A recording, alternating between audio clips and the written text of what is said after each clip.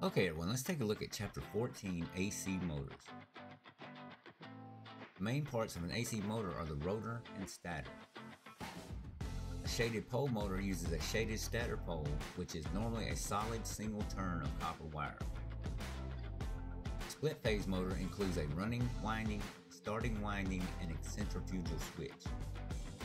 A capacitor start motor has a capacitor in the starting winding, which gives the motor a high starting torque. A capacitor run motor has a starting winding and a capacitor connected in series at all times. In a capacitor and start run motor, the starting capacitor is removed when the motor reaches full load speed, but the running capacitor remains in the circuit. The coils in the stator of a three-phase motor are connected to form three separate windings or phases. In a single voltage Y-connected three-phase motor, one end of each phase is internally connected to the other phases. In a single voltage delta connected three-phase motor, each phase is wired end to end to form a completely closed loop. In a dual voltage Y connected three-phase motor, each phase coil is divided into two equal parts and a winding diagram is used to show the terminal numbering system. In a dual voltage delta connected three-phase motor, each phase coil is divided into two equal parts and a wiring diagram is used to show the terminal numbering system. Motor nameplate information should be checked to ensure that the proper voltage and current are being used. An open motor enclosure allows air to flow through the motor to cool the windings. A totally enclosed motor enclosure prevents air from entering the motor. A motor must accelerate to its rated speed within a limited time period.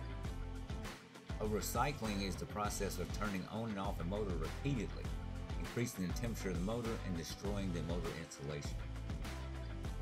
The temperature rating of a motor insulation is listed as the insulation class. Anything that restricts airflow through a motor causes the motor to operate at a higher than designed temperature. Overloading causes an even blackening of all motor windings. Current readings are taken at a motor to determine an overload problem. A motor with a service factor of 1.0 is derated when it operates at altitudes above 3,300 feet. Troubleshooting AC motors. Shaded pole motors that fail are usually replaced. However, the reason for the motor failure should be investigated.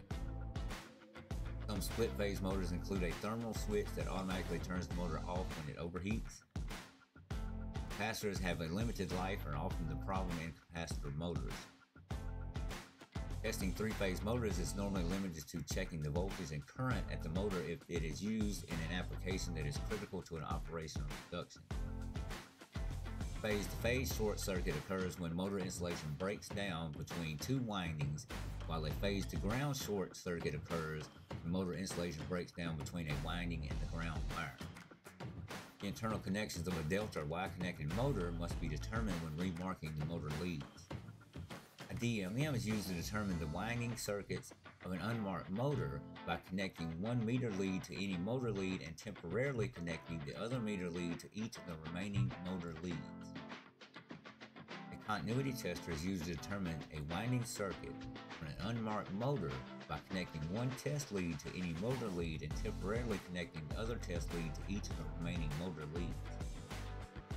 When remarking a dual voltage Y-connected motor, the three-lead circuit is connected to the correct supply voltage. The voltage across each of the three open circuits is measured. A wiring diagram is drawn when remarking a dual voltage Y-connected motor to clarify the internal winding circuit. A dual voltage delta connected motor has 9 leads grouped into 3 separate circuits. Alright everyone, that was it for that session. Next session will be reversing motors. I'll see you.